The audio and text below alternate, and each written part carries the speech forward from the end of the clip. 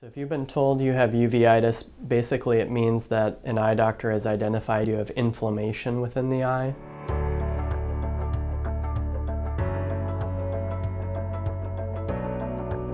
If you've been told you have uveitis, you want to have a detailed eye exam.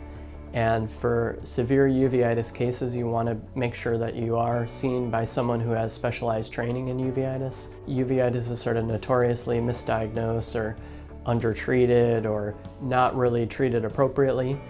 So it is important to see an eye doctor who's comfortable treating uveitis and has training in that particular field.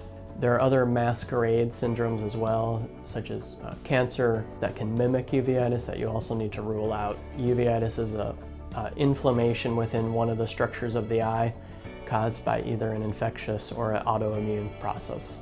So patients with uveitis fall into one of two categories. One, you may present with an infectious uveitis. So patients may have a virus, a bacteria, a fungus, protozoa, or other organism that can find itself to the eye or cause side effects within the eye. A second category of uveitis is usually caused by autoimmune conditions.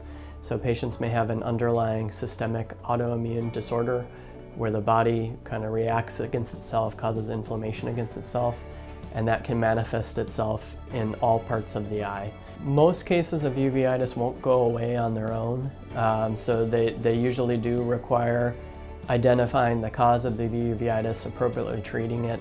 If you kind of let uveitis linger, you can get progressive visual loss. In some cases it can be quite serious. I think what it boils down to for uveitis is making a correct diagnosis and then tailoring a specific treatment regimen. So there are different ways we can go about treating uveitis, whether that be drops, steroid shots that can go in or around the eye, systemic therapy with prednisone, or steroid-sparing therapies.